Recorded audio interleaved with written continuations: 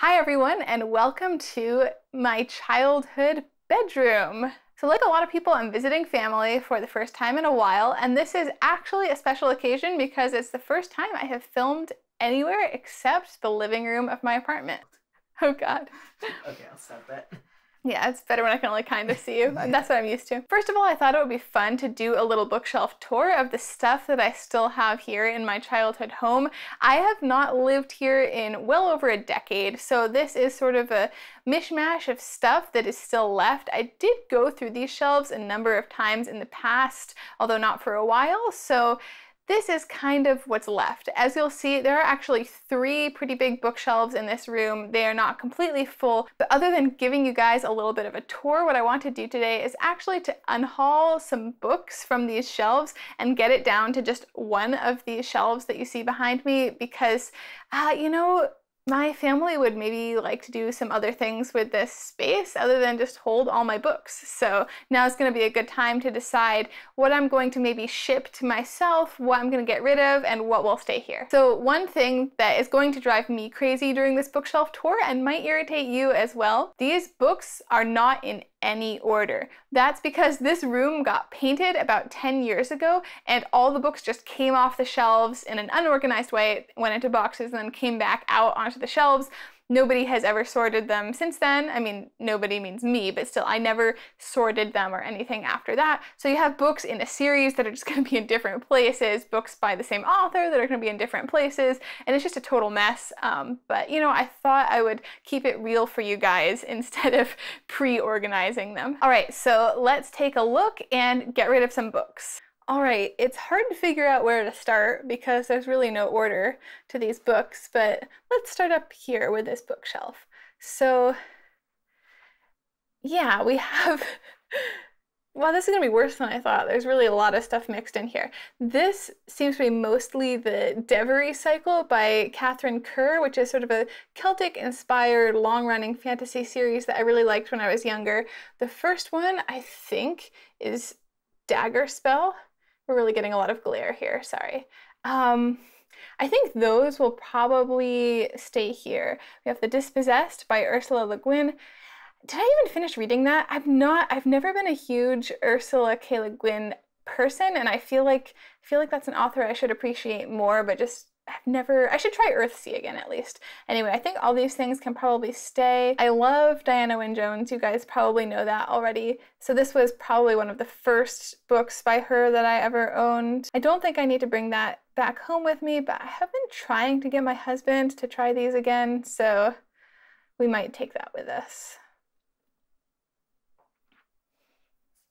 All right, this is some sort of Trojan War retelling from a time when I was buying anything Trojan War retelling, and I do not think it was good.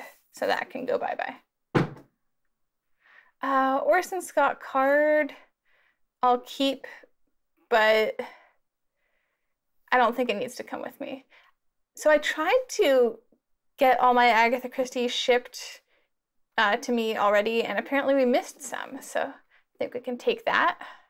Yeah, look, we have more Orson Scott Card. Okay, and here's something I knew I would have to talk about eventually. I have a ton of Marion Zimmer Bradley books here, and I loved her books when I was younger. This is from the Darkover series. She also wrote sort of the Mists of Avalon books, and I don't usually like to talk about author controversies. This isn't really a controversy. She, you know, she legitimately did some very bad stuff, and just thinking about it, I don't think I want to keep any books by her, so I think those are all going to be going. We're going to be getting rid of those. Everything is just collapsing, so we're going to have to go back and fix that. But yeah, David Eddings also, I'll probably maybe leave here. All David Eddings is kind of the same, but I don't know. It's a bit dated, but you never know. Maybe someday I will reread some. Probably not this series, though. More Orson Scott Card. I think that was fine. I honestly don't even know what this is.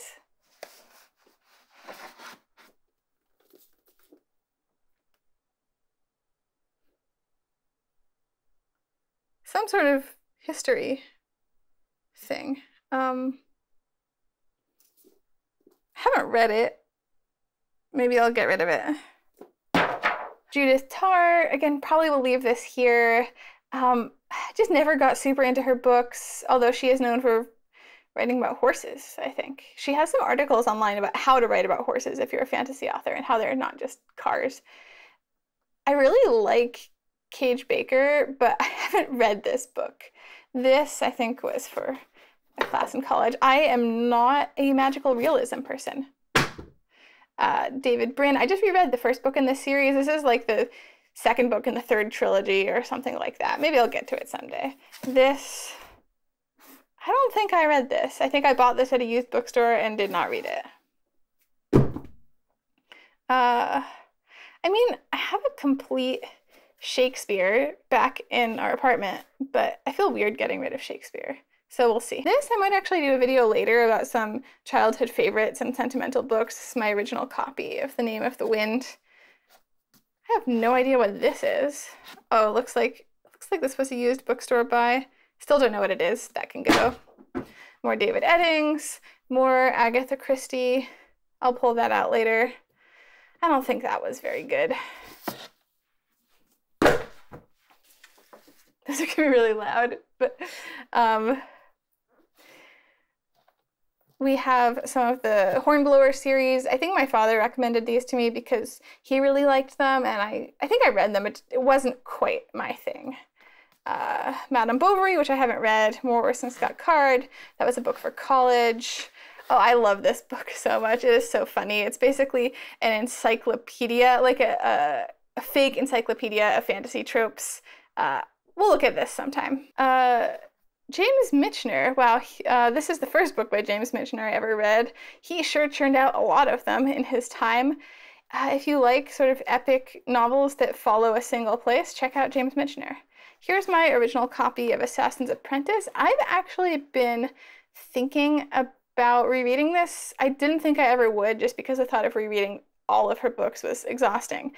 But it's really been having a comeback on BookTube, and I should really try it again as an adult. I think this is the only thing I've read by Lee Modesett. How do you say it? Lee Modesett. I've seen this author around so much, and I read this book, and it was fine.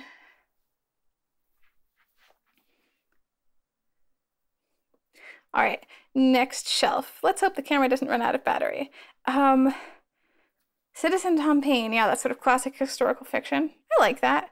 Oh, now we get into some of the really weird Robert Graves stuff. He wrote I, Claudius. He also wrote a bunch of other novels, some of which had some kind of weird things. So I know that sounds strange, but it's a historical novel about how Jesus was actually the, I think, grandson of King Herod or something like that. So, yeah, if you like weird ideas and like, Robert Graves had this, like, I'm going to explain this so badly, but basically this idea about a universal goddess and all sorts of different mythologies. And he's kind of comparing like Greek mythology to Judeo-Christian mythology in this book. And I don't remember. It was pretty strange. Three Musketeers. I've kind of stopped pulling stuff out, but I want a copy of this back at home. And I have to decide if I want this or my older version. These are... Well, they're old. They're not historical fiction, though. I think they were about, the time they were written. The first is I should actually say The Forsyth Saga by John Galsworthy. Galsworthy, yeah. There's a pretty good TV series, like a British, TV miniseries. I think this is another mediocre YA Trojan War retelling. Bye-bye. More James Michener, another bad... Actually, okay, some people really like David Gemmell. I think he was really influential in the genre. I think this is the only thing by him I ever tried to read and probably isn't the best thing, and I did not care for it. These are all sort of in, I think, kind of the same series as Shogun. I liked Shogun. I don't know. We got Spartacus, more classic historical fiction. The Black Griffin, I'll probably talk about this. This is the one, I had so much Mercedes Lackey. I read so much Mercedes Lackey as a kid, all her Valdemar series. And this is the only one I kept because it was the one I fell in love with. And this is kind of a sentimental book for me, even though I'd be scared to reread it. Okay, now we have all the David Eddings. Don't worry, these are all basically the same book. And see, in here, The Redemption of Althaus, this one is basically all the tropes from his fantasy series just crammed into a standalone. So, you know, maybe you should read that one if you're curious about checking out David Eddings. Count of Monte Cristo, I did read that. I really like Dumas, obviously. We have my... I guess these are my first personal copies of Lord of the Rings. I have my nice fancy edition I got shipped to me back in the apartment, but these are the movie tie-ins, of course. I got this when I was 13, and you can see they're either relatively well-loved or just not very good quality, but I was just obsessed with anything Lord of the Rings movies, just, you know, hardcore. That's a Roman historical mystery series I never got into. This is the copy of The Three Musketeers I grew up reading. I think that was my dad's copy, probably. Dostoevsky, more Dostoevsky. Rebecca, I should reread that someday. Like I said, I've kind of stopped pulling stuff out to keep or to take with me because that's just too much for my arm. These are a bunch of not very nice editions. This was for a Russian lit class I did in high school. Uh-oh, we're collapsing. You can see my dragon. These shelves did not used to have room for anything like dragons. These guys were up somewhere else, but we've cleared out some stuff already. So, Sherwood Smith is an author I really tried to be into and bought a lot of books by when I was younger, and I think I just don't actually like her writing that much. This is the second or third book in a historical mystery series that, from what I remember, is quite good. Now we have lots of, well, we have one more Marion Zimmer Bradley book that can go. Ooh, look, David Eddings. And we have Terry Brooks. I don't really know why I kept this. I'm not really a Terry Brooks person. We can get rid of that. We got more Diana Wynne Jones. This is really funny, Dog's Body, because it is kind of reminiscent of Harry Potter in that there is the main character is Sirius, actually the star, Sirius, but he is falsely accused of a crime and exiled to Earth in the form of a dog where he has to prove his innocence. So, you know, maybe that rings some bells for you. I love Diana Wynne Jones. She's awesome. More Russian lit and some Daniel Deronda. We got, sorry for the shaky camera, guys. We got more Terry Brooks, which I don't think I'm gonna keep, but I don't know. More David Eddings. This is some sort of anthology. I think I read that, but I honestly can't remember. I've been meaning to read more Guy Gavriel Kay. Oh, I love this series, you guys. I should take this. I got my husband to read this one. He agreed it was cute. These are middle grade, kind of like King Arthur retellings, mostly about Gawain and his, well, fictional squire, Terence. They are just, I don't know, cute and funny and endearing, a little bit sad. I don't know. I read these as an older teen and just, they really spoke to me. Here we have mostly Harry Potter. This is another one in that historical mystery series. I think that the detective character is named Matthew Shardlake. That's all I remember. Yeah, so I read Harry Potter 6. It came out when I was at summer camp, and then I loaned it to a very good friend after I read it, and he lost my jacket cover, which is not the actions of a good friend.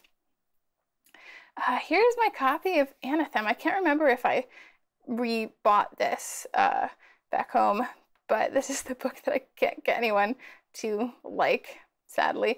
I don't even like any other Neil Stevenson. That's kind of the sad thing, but I read this book twice in a row, and I've listened to the audiobook multiple times. It's pretty great, I think.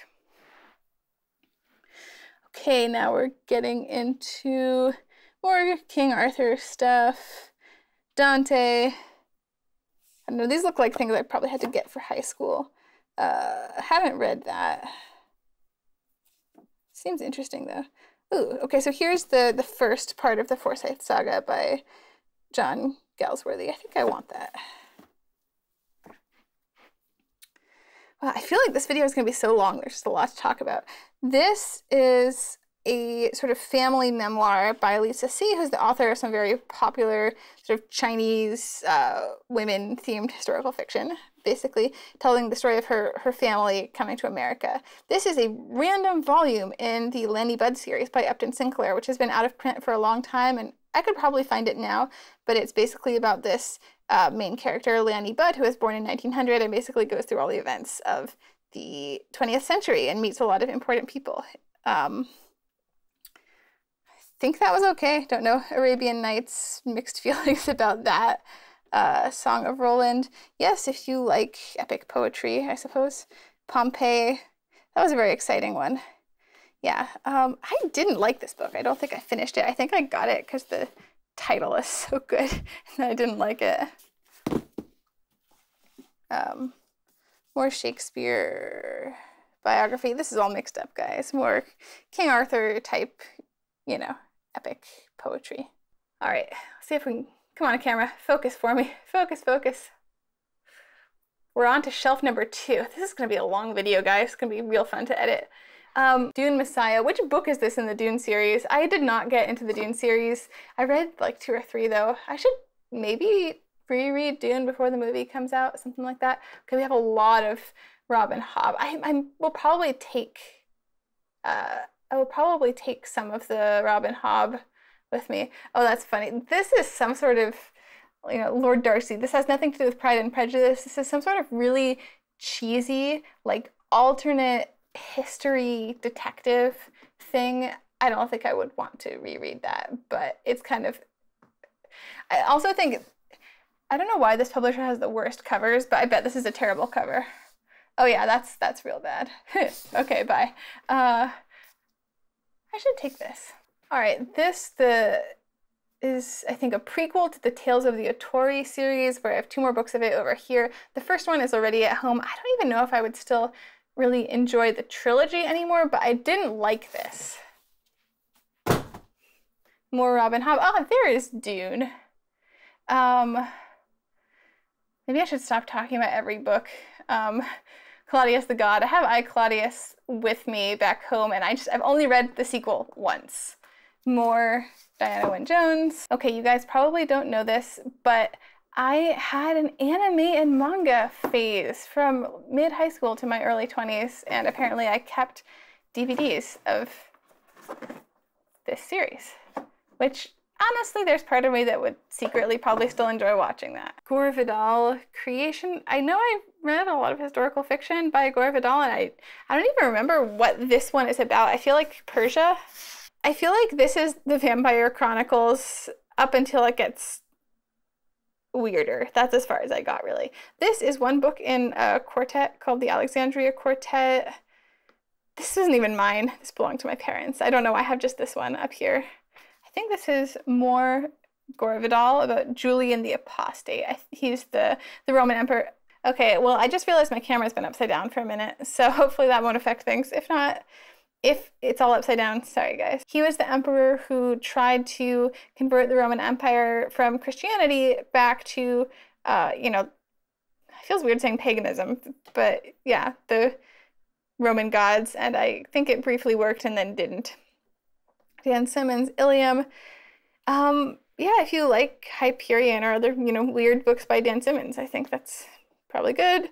That's about World War I. Here's more of the Gerald Morris Squire's Tale books. This was some sort of authorized Sherlock Holmes sequel. This looks like, I don't know where that's from, but bye. I apparently have 1 Miles Verkosigan book here, and I don't know why, so I should really take that. This is a nonfiction about the charge of the Light Brigade. Actually very interesting. Flash for Freedom. The Flashman series, I don't know how this would come across today, but it's basically historical fiction about a character that's technically taken from another book called, I think it's Harry Flashman, but anyway, he's basically this character who is incredibly cowardly and villainous, but keeps ending up in situations where he kind of comes out looking like the hero. So it's just kind of a very funny concept. All right, guys, we're making progress. This is more some essays and nonfiction. I don't know. Oh, look, more Agatha Christie.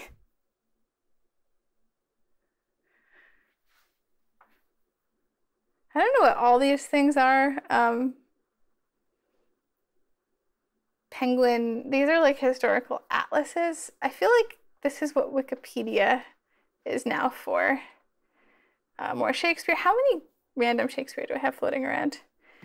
I think that's, I don't think I need that. I don't really know what this is.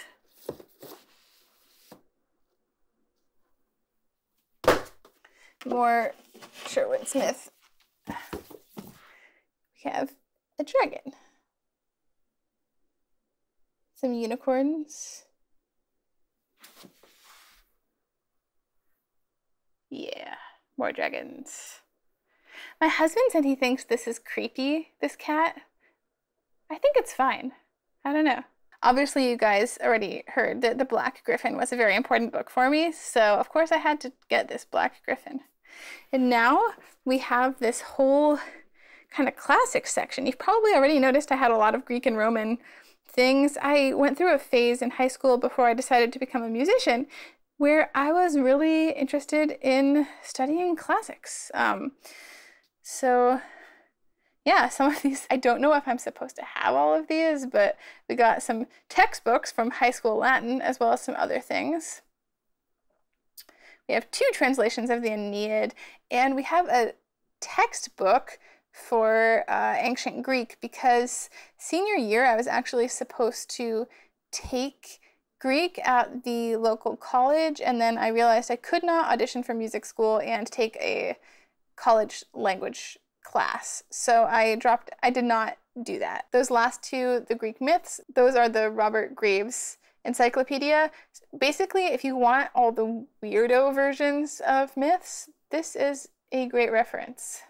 I almost don't even have room to stand over here, so this should be interesting.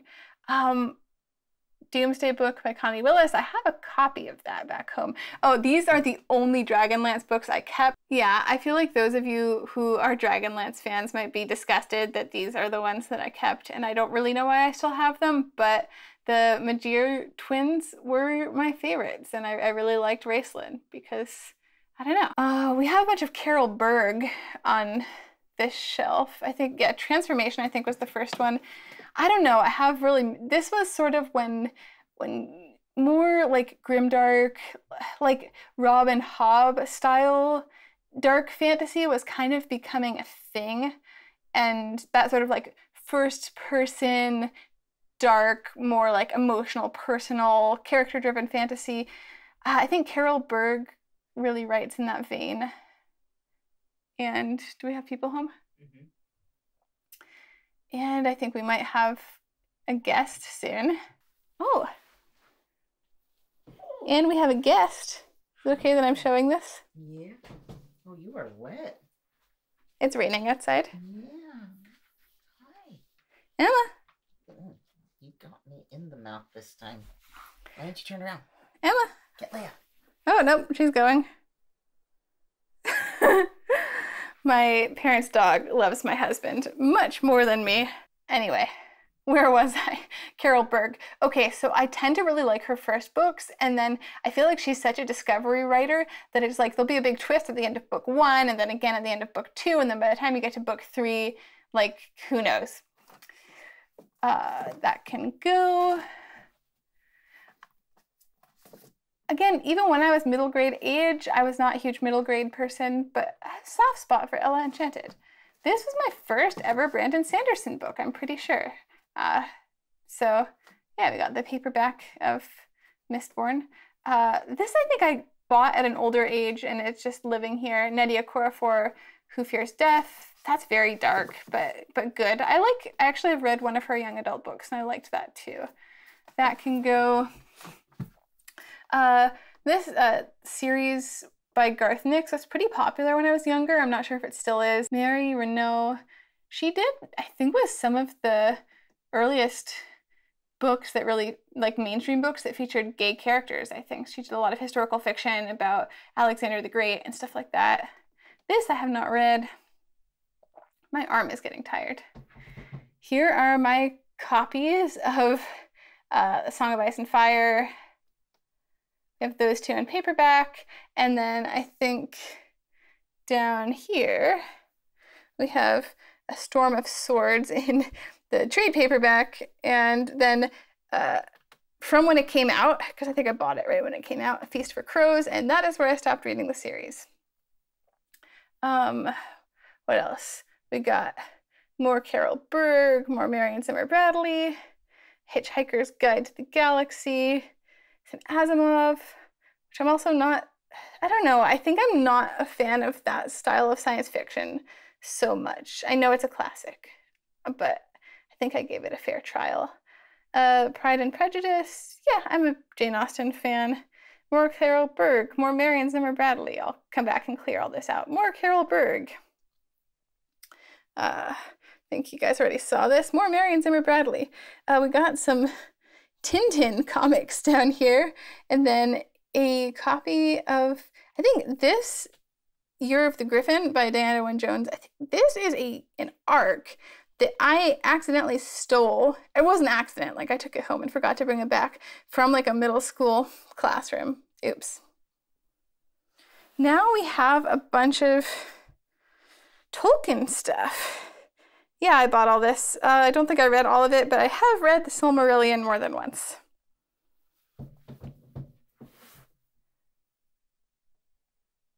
We have Narnia, and my camera is really trying to focus on that picture of George Orwell right there because it's a person, so I don't know how this is going to look. Naomi Novik, that's the second book in the Temeraire series, 1984. Oh, I think I re-bought a copy of The First Man in Rome. I think I didn't finish the series, but I did like it. Gone with the Wind, I read as a kid. Probably won't read again. This, it's not really showing on the camera, but that's The Hound of the Moor again. That's a, I think, young adult, sort of Celtic, Irish fantasy. I think I liked it pretty well. More Marion Zimmer Bradley. We are almost done, guys. You can tell I'm running out of steam here at the end. More Mary Renault, mostly, it looks like. And The Last Light of the Sun by Guy Gavriel Kay. That feels like a good one to end with. I feel like I've only read like the weird Kay, like the stuff that most people don't read. I should really read more by him. All right, so behind me are all the books that we unhauled. I think I talked about a good number of them, but maybe not all of them, because after I finished filming, I just went through and pulled a lot more stuff off the shelves to try to get everything sorted. But the video got kind of long, guys. Hopefully you guys forgive me for running out of steam towards the end. Now I have to bag all of these up and remove them, so I don't think I need to film that. But thanks for watching. Let me know if anything you guys saw on here sparked any nostalgia for you. I know it did for me. And until next time.